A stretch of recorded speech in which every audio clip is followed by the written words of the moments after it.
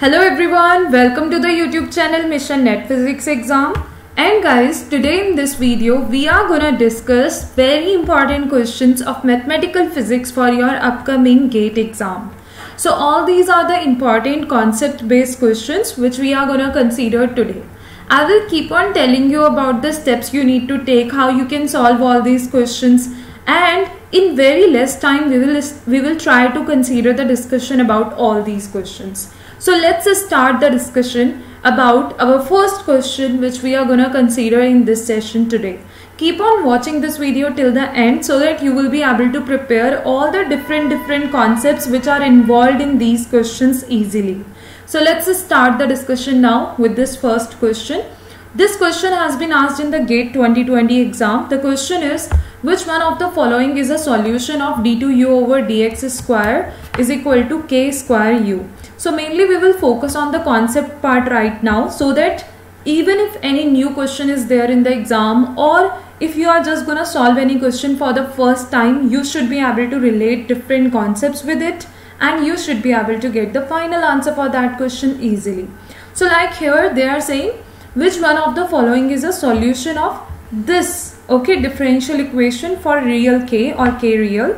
In that case, simply either you can use the properties of differential equations, the particular type of differential equation you can relate with this given expression, and then you can write the answer. Or the another thing will be that you can directly put the options in this given equation and you can see that which option will satisfy the right hand side and the left hand side, both the sides of the expression given to you, and that will be your final answer. So these are the two different ways of solving any such type of question. When you will solve it, you should get your option A to be correct, but don't just consider it correct because I have told you. Just try to solve it by taking the steps and finalize your answer. Let's talk about the second question, which is from the matrix topic. Second question is, again it has been asked in the GATE 2020 exam. The question is, a real invertible 3×3 matrix M has eigenvalues lambda I. So for this matrix M, the eigenvalues we are denoting with lambda I, where I can be 1, 2, 3. So that means lambda 1, lambda 2 and lambda 3. And the corresponding eigenvectors are EI respectively. That means E1, E2 and E3 respectively for lambda 1 and lambda 2 and lambda 3 you will have. Which one of the following is correct? That's what we need to find. So if M is a matrix, E is the eigenvector, when you are going to consider this thing, and they have given in the question that the eigenvalue of the matrix M are like going to be lambda 1, lambda 2 and lambda 3. So here you need to know one thing, that in whatever manner you will make the changes in this matrix form, in the same way the changes will take place in the eigenvalues form. So if it is only M matrix, its eigenvalues will be only lambda 1, lambda 2, lambda 3. So this equation or this statement can't be correct. But if I'm going to talk about the second one, that is M inverse is there, then if you are going to write it as M inverse, then the eigenvalues will even get changed in the same way. Lambda 1 inverse, that means 1 upon lambda 1, 1 upon lambda 2 and 1 upon lambda 3. And here you are going to learn a common concept, that is, in whatever manner you will make the changes in the matrix form, in the same way the changes will take place in the eigenvalues of that particular matrix. So option B is correct here. Similarly, option C and D are not going to satisfy this condition and they are not correct. Done. Next. Question number 3 is from the contour integration part and has been asked in the GATE 2020 exam. So the question is, for a complex variable z and the contour C such that mod z is equal to 1. What is this contour equation is representing? It is representing a circle having the center at the origin, because you can write it in a form that is mod z minus 0 is equal to 1. So its center is at the origin and radius is 1 unit.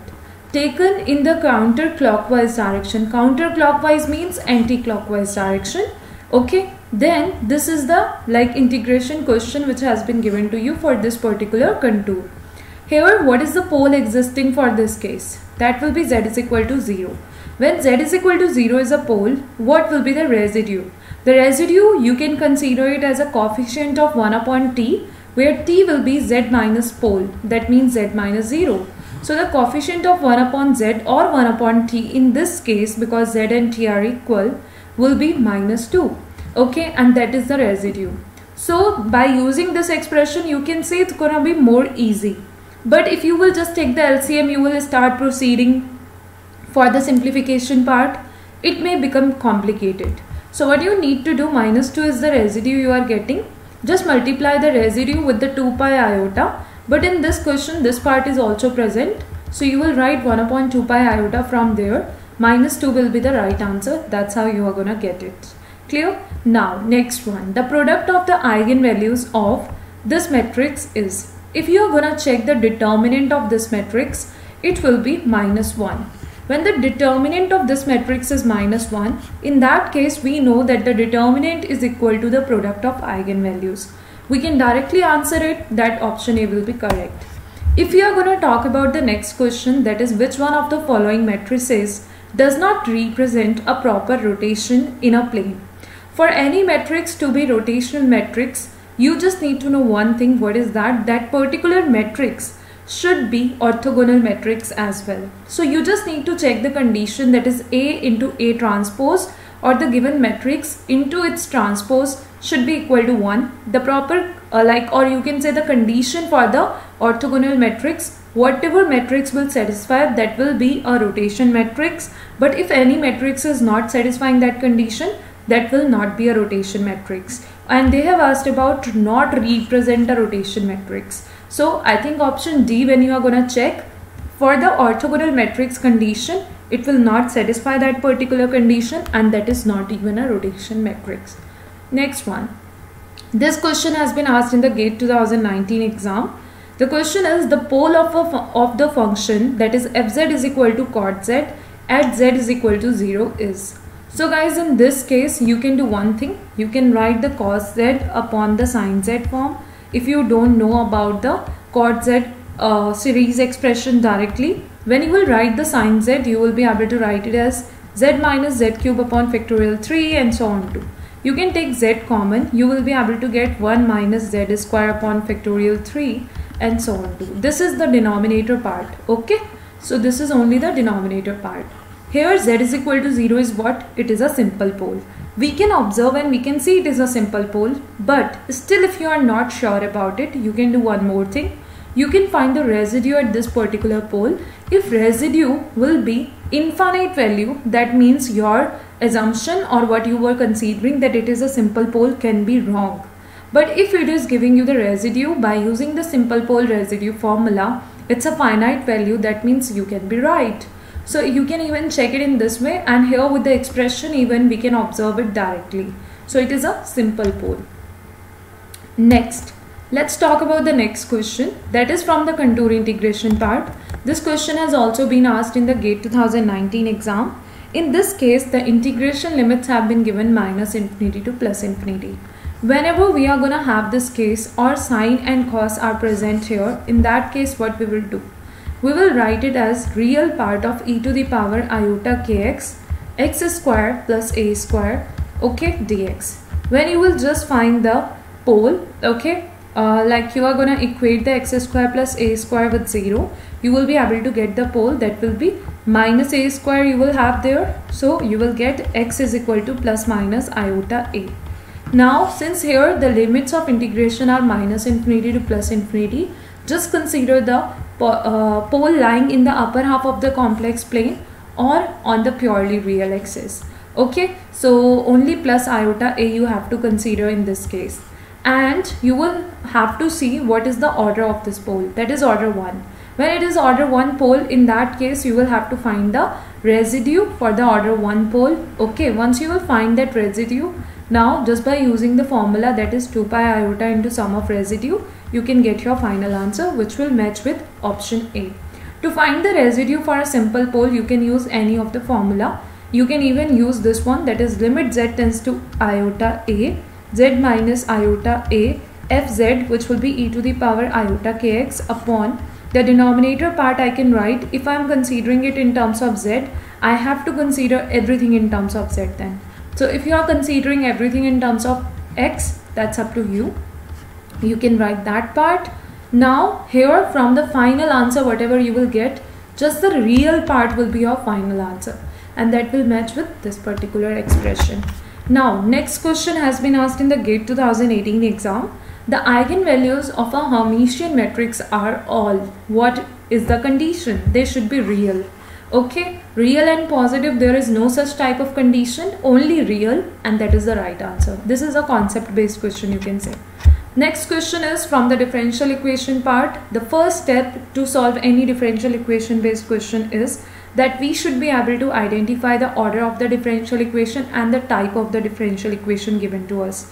It is the second order differential equation and the homogeneous one, because the right hand side is 0. For any such type of equation, we will firstly write the auxiliary equation by considering the d by dx equal to m. So you will get the auxiliary equation by considering it in this way, that is m squared minus 2m plus 1 into fx. You can even write y in place of fx if you want. Okay, you remove fx from here. Now just factorize it. You will get some values of m. Depending on this thing, whether m is real or equal, m is real or unequal, m is complex number or they are complex conjugate of each other, you will write the final equation. Here you can see you can write it as m minus 1 whole square. Why? Because it will give you a square plus b square minus 2ab. So this is the same equation, and from here you are getting m is equal to 1 comma 1, which are real and equal. For the real and equal case, the equation will be c1 plus c2x e to the power mx. So that's gonna be m is 1 here, so e to the power x. This will be the value of y or the fx you are gonna get. Once you have got it, now as per the boundary conditions given to you, just get the values of the constants. Once you will get them, you will get the final expression of fx after putting the constants values, and finally at place of x you can put 0.5, and that's how you will be able to get your final answer. I hope it will be clear, but if there will be any doubt anywhere you will have, you can mention it in the comments. Next question is again from the contour integration part and has been asked in the GATE 2018 exam. In this question, they have given us a contour and they want us to find the integration over this contour. Now this is an equation of the contour having the center at 1.5 and the radius 1 unit. So it will be like this, 1.5 and radius 1 unit means 0.5 here and 2.5 here. Done, because 1, 1. Okay. Now in this case, if we are going to find the poles first, you will get z is equal to plus minus 2. Once you are getting the poles, z is equal to plus minus 2, see which pole will be existing within this contour. Only the plus 2 will be existing and minus 2 will be somewhere this side. So it is not within the contour, you don't need to consider it. Only consider the plus 2 pole. What is the order of the pole? That is 1. Now find the residue for the order 1 pole by using any of the formula. You can even use this one, that is limit z tends to 2, z minus 2 fz is 5z cube plus 3z square upon z minus 2 into z plus 2. Simplify this part, put z is equal to 2 and you will be able to get the residue in this way. Once you will get the residue, the final expression will be 2 pi iota into sum of residue.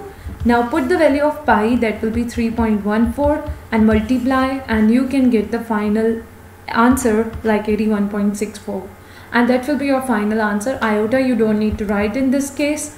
Okay, so guys, this was the discussion about all these important questions from the GATE exam, and even they are gonna be helpful for your upcoming CSIR NET and GATE both the exams. Also guys, now I'm gonna let you know about something important which can help you to prepare for your upcoming GATE and CSIR NET exams. So that is the information related to the Iconic subscription. As you all will have some idea about the Unacademy Iconic subscription, now I'm just going to show you some of the slides in which all the information related to this subscription has been mentioned. You are going to get some many important, like you can say some very important benefits for your upcoming exams preparation with the Iconic subscription.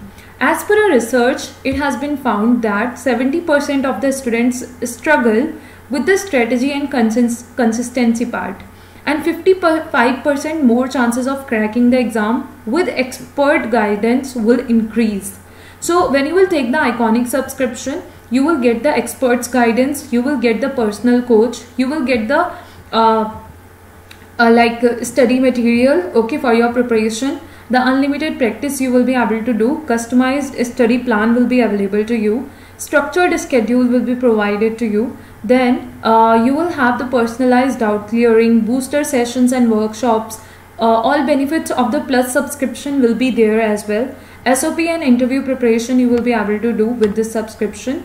Okay, so here is like all about the iconic subscription. Like everything has been mentioned in this PDF. I'm just gonna show you all the slides. So all these things together can help you a lot to prepare very well for your exam. Okay, and everything related to your exam preparation, everything, every doubt, every query will get clear with this iconic subscription. When any learner will take the iconic subscription, like they will get a personal coach allotted to them. Okay, and they can ask about any of their queries 24/7 anytime to their personal coach. Okay, experts will be there, those who will help you in all the areas of your preparation in every way. Like if you need the guidance related to your study plan, related to how do you think, like where your preparation is right now, at what level, okay, whether you are finding it or you are even considering it all right or not. If you are having any issues, you are not getting that, like you are not satisfied with it, then they will be there to help you all the time. Anytime you can ask about your doubts and your queries. So if you are interested, you can take the Unacademy iconic subscription or Unacademy plus subscription. Okay, so if you want to take Unacademy plus subscription, then also you will get many benefits like the live classes by all the top educators, as well as doubt clearing sessions are there in each and every course. Okay, practice sessions will be available to you, mock test will be available to you with the plus subscription. But with the iconic subscription, overall like everything as I have shown you till now in the PDF, that will be available to you, every benefit, everything, okay, related to that part. So I hope everything will be clear to all of you, and whenever you are gonna take the subscription, you can use and apply the referral code, that is Anjali Arora, as mentioned here, no space in between, spelling should be same. That's how you need to write it and apply it to get the 10% discount in the total Unacademy plus subscription amount. Thank you so much everyone for watching this video till the end.